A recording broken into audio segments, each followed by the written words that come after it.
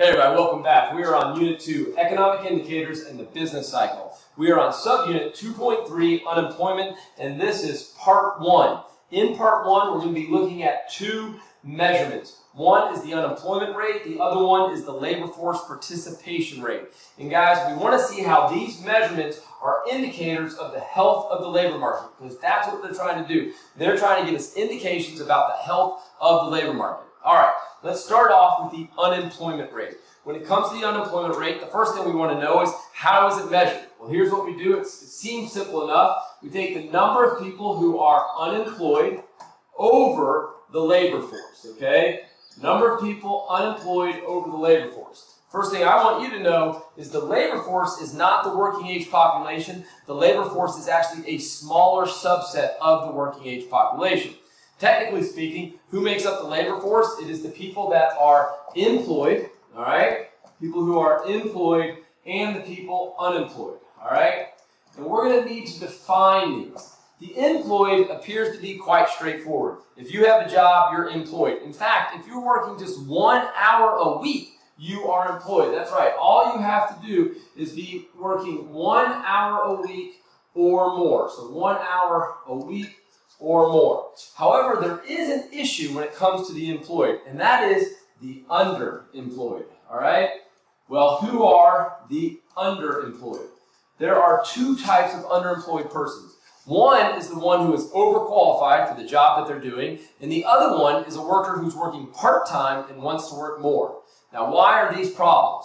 Well, let's think about a recession. Let's think about just going into a recession. As we start going into a recession, well, as we start going into a recession, what do businesses often do? They don't lay off their workers right off the bat. They might start cutting hours, right? So when they cut hours, these people are still considered employed, but they're not working what they want to be able to work. This is a problem about our labor market, but it's not going to show up in our data at all because nothing's happening to their status. They are still just considered employed. So that's a bit of a problem. The other one is the overqualified. You can imagine as we get into a recession deeper and we do have layoffs, some people are going to take jobs for which they're overqualified. That's another problem when it comes to the health of our labor market, but again, it's not showing up in our data. It's not doing anything to the unemployment rate. So the underemployed is a bit of an issue because this thing doesn't give us any visibility to this, and if the number of people underemployed is increasing, that is a problem about the health of the labor market, but we're just not going to get visibility with this measurement. Now, the bigger issues is on the unemployed side, okay? The unemployed, no job, for sure. That, of course, goes along with it. But what else besides no job, all right? You got to be working age population, working age. You've got to be what's called not institutionalized, all right? Not institutionalized. What that means is, of course, not in a prison, not in an asylum, but also you're supposed to be part of the civilian labor force, okay, which means non-military, so we're only going to count people in the civilian labor force. And then what I like to say is you have to want a job, you have to want a job, and you have to be, able-bodied to be able to do it, right? So you have to be able to work. But that is still not enough, okay? There's one more big criteria.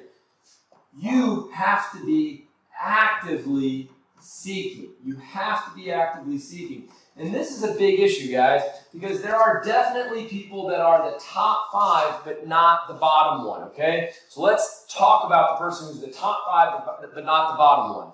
We go into a recession, somebody gets laid off, and they begin looking for a job. The first month, they put out a bunch of applications, they don't hear anything. Second month, put out a bunch of applications, don't hear anything. Third month, put out a few less applications, don't hear anything. Fourth month, they still put out a few applications, don't hear anything. Fifth month rolls around, they have not heard anything or been rejected a ton of times. They stop looking. Now, in that 5th month, they have no job, they're working age, they're not institutionalized, they want to work, they're able to work, but in that 5th month, they stop actively seeking. And if they stop actively seeking, they are no longer unemployed. And guess what? The unemployment rate goes down. That's right.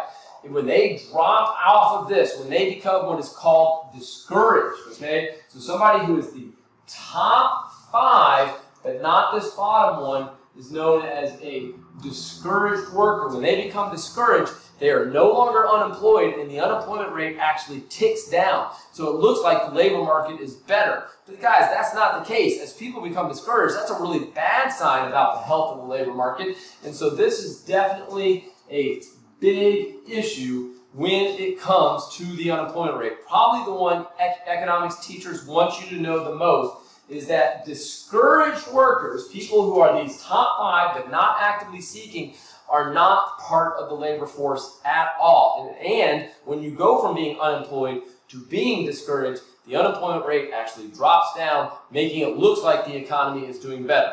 And by the way, guys, it works on the opposite side of a recession too. So we've got on the recession side, then dropping out and the unemployment rate going down. Then you get to this side, and what happens is people start looking again. And when they start looking again, they go from being discouraged to being unemployed. And guess what? That's actually kind of a good thing, right? That's kind of a, hey, people are now got optimism about the labor force.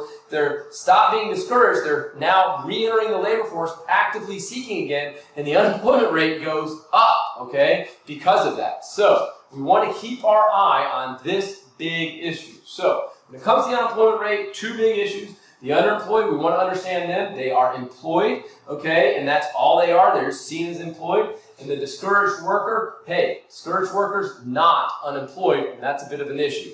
Again, to be unemployed, you must be the entire list.